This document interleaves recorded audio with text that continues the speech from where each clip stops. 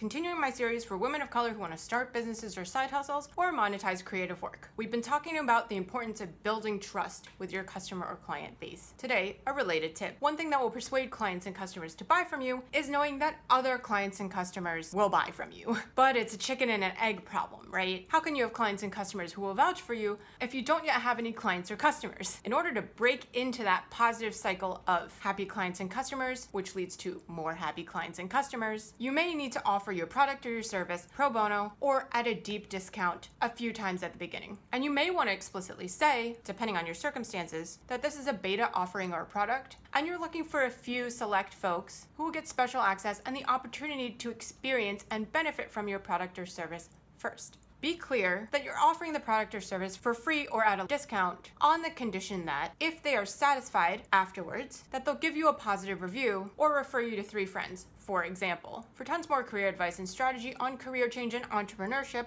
check out Don't Stay in Your Lane, the career change guide for women of color. It is now out and available for purchase. Order today. It'll transform your career. Link is in the caption. See you next week.